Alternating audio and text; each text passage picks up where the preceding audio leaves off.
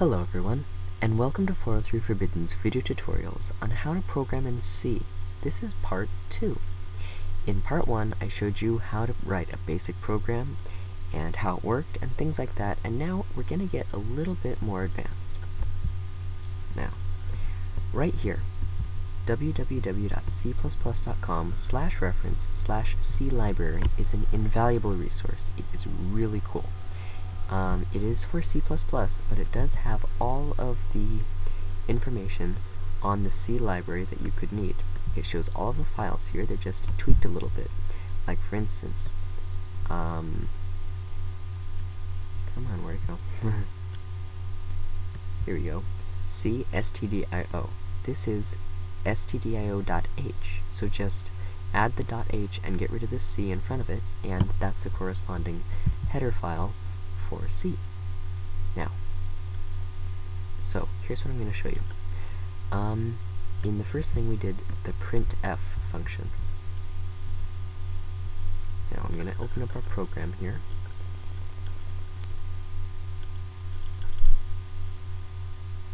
This is where we left off. Let's make this a little bit more readable for you guys here.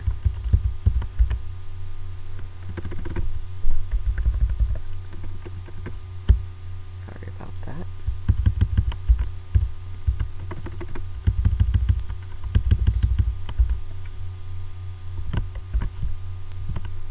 There we go, that's better. Now, right here what we're doing is we're printing hello world and an enter key, basically. Now, if you go here and you go to cstdio right here, and then you go down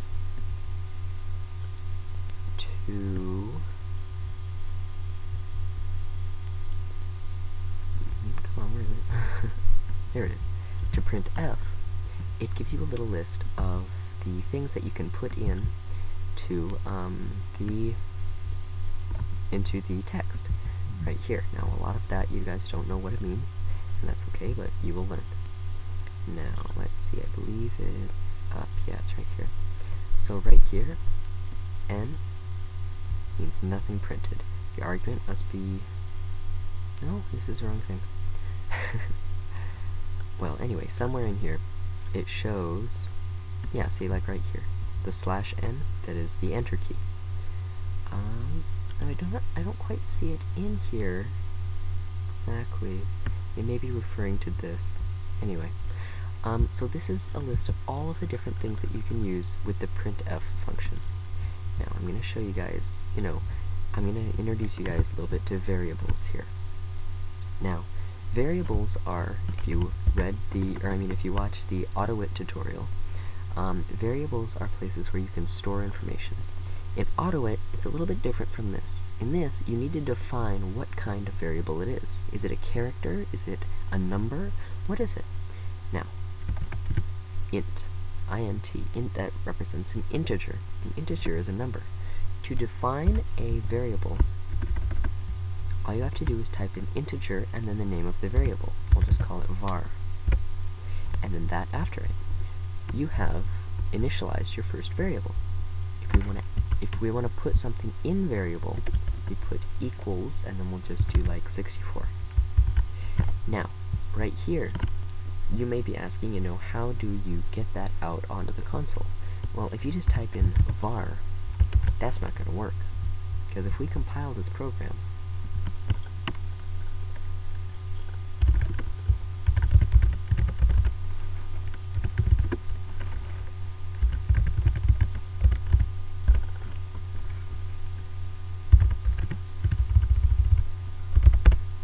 we just get hello world and then var.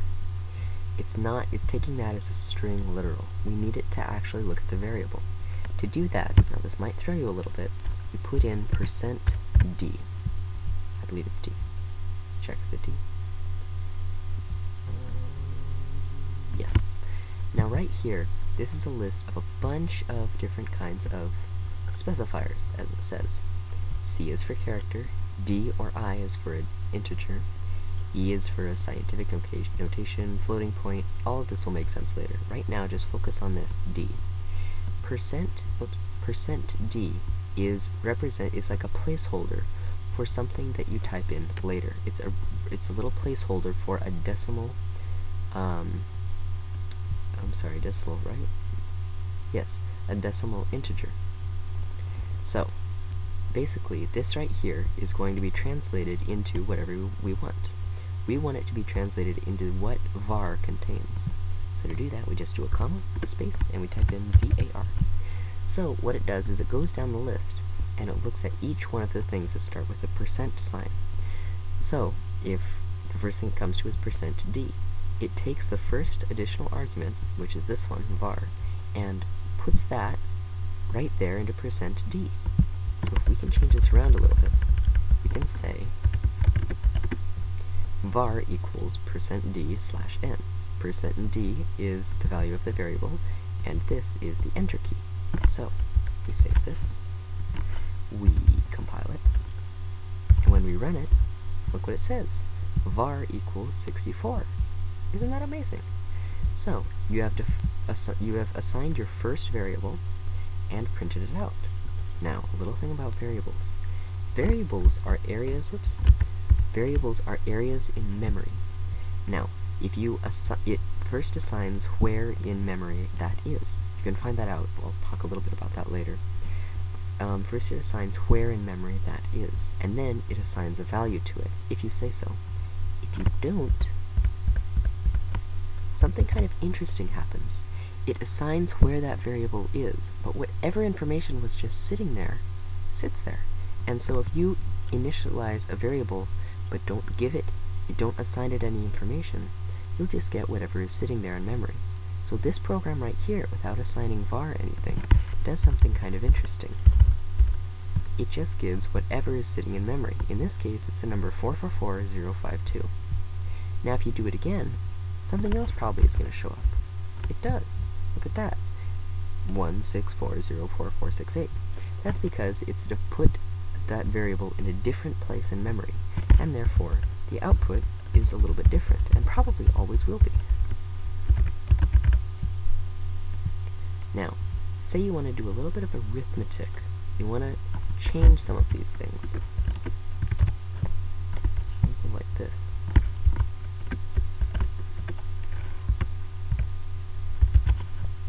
There are a bunch of operators, and this is one of them. It's a plus sign. All that does is adds this, and puts it in var. So basically, if we run this program, you probably can expect what's going to happen. Whoops. It gives a value 74, because 64 plus 10 is 74. That value is stored into var, and down here it gets printed out. Now, there are a bunch of different, we'll bring it up here real quick.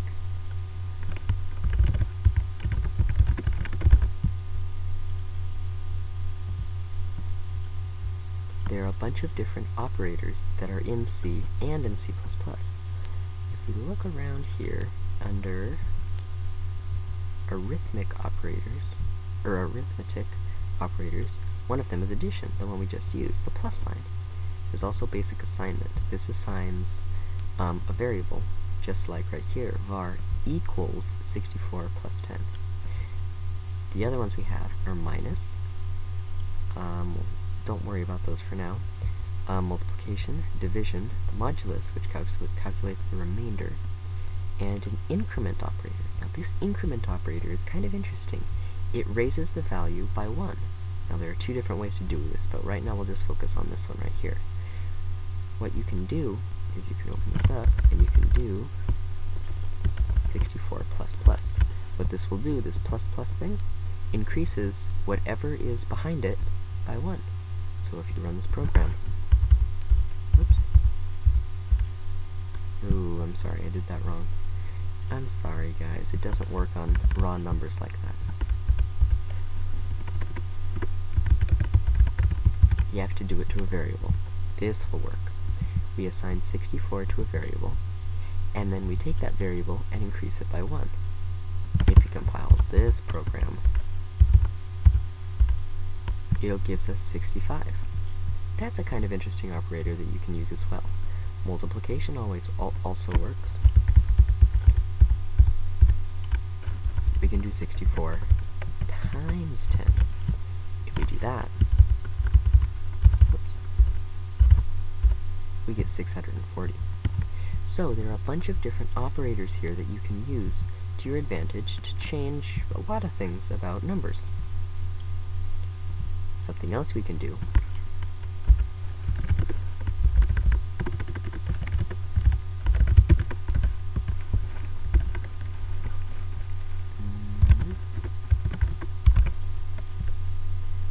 you can do is have two variables and then add them together.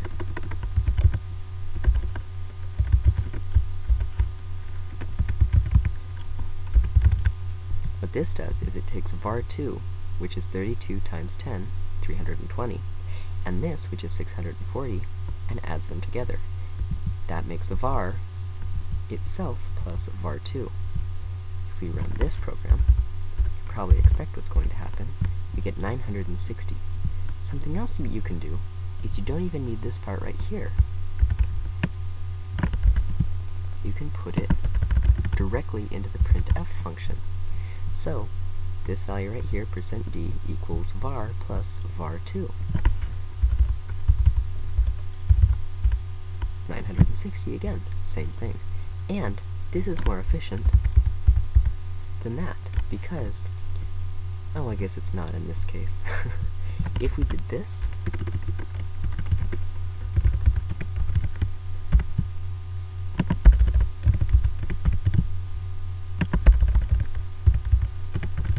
if we use a separate variable, result, now, if we compile this, this will work. 960. If we do this, we have to make a whole nother variable to store the result of var plus var2. But if we take that out and don't store it and just put it directly into the function, it gets a lot more efficient. And it works just the same. So basically that's how variables work. There are different types. You can do float, which is a floating point number, which is basically like 64.0 or something. Right now we're just going to focus on integers. We'll get more into float and stuff like that later. But basically, that is how to do a fairly simple C program using variables and operators and all that good stuff. We'll get more into different things like these later. For example, there are lots more. We can do a signed octal, a string of characters, unsigned decimal, integer, all kinds of things. We'll get to it later. Anyway, I'm just going to give this to you in little bites at a time. Bites, that's kind of funny. So, anyway, this concludes 403 Forbidden's video tutorials on how to program in C. This is part number 2. I hope you enjoyed this. My website is 403forbidden.dynDNS.org. My email is 403forbidden403@gmail.com. Feel free to send me an email if you want to, just say hi, and you can also follow me if you prefer on Twitter. So anyway, I hope you guys enjoyed the video, and I hope to see you, well, not see you, but, you know, in a kind of, whatever the word is, kind of sense. I hope to see you, or see you in the next video. So, I hope you guys enjoyed it, and we'll see you later. Bye-bye.